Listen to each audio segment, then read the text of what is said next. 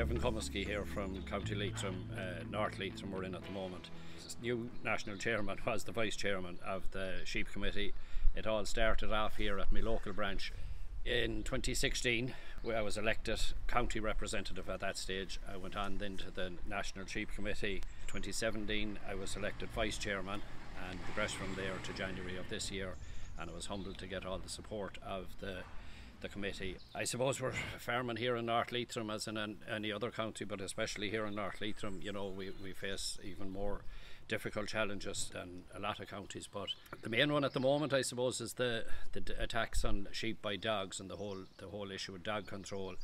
Since I became chairman, I've got numerous calls from right across the country, from Wexford, Dublin, over as far as Mayo, and recently here we had a horrendous attack here in North Leitrim with a colleague's sheep was killed there on St. Stephen's Day. 25 sheep was attacked and killed. 65 sheep was actually attacked and 25 of them killed, and the farmer said that he got the dogs at the time the whole flock would have been wiped out. So we're looking to meet Minister McConnell and Minister Heather Humphreys to get legislation put in place, full national database set up for the dogs, proper sanctions and controls put in place to get, you know, to the microchip and the licence of dogs and the whole control of dogs. And it's a big issue as well on hills and where you have walkways and all that, and people go out walking with their dogs and they're of this opinion that the pets won't go near sheep and that, but it's the natural instinct of the dog to kill, and when he gets roaming and gets out free on the mountains or the hills.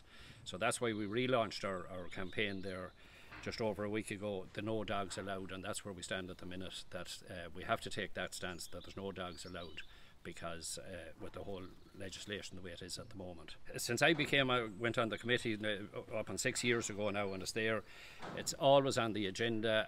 One of my main ambitions this year is to get it off the agenda, to get it sorted out once and for all, you know, to get these sanctions and get things put in place, because farmers just cannot keep going.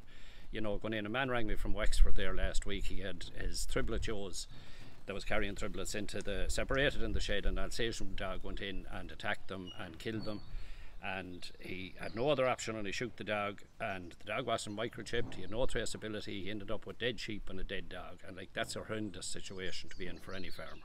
One of the areas we're looking at is the whole collapse in the wool trade, and we're looking to meet with Minister Pippa Hackett on that, to get funding and some recognition in it and some payment for the farmer towards the wool industry. So we have to meet with her and get the farmer has to be recognised and compensated on that. The price of wool is very bad. It's on the floor at the minute. It's nothing very, you know, you get nothing for it. It has been heading that direction for the last number of years, and we have, like, there's plenty of opportunities there. The feasibility study was supposed to be done and carried out. I think, you know, with insulation, and they're talking about, you know, retrofitting houses and all that, and there's no mention of the wool and what impact the wool could have for that. So there's plenty of options and opportunities out there could be looked into and sourced. The price of lamb, while it's just static at the minute, I'd be hoping that it will move on forward, coming on to the spring lamb and that we'll see a bit of an increase in it. I'd have a good outlook. I'd be optimistic for the price of lamb, but it came from a very bad place, so it's only up to where it should be.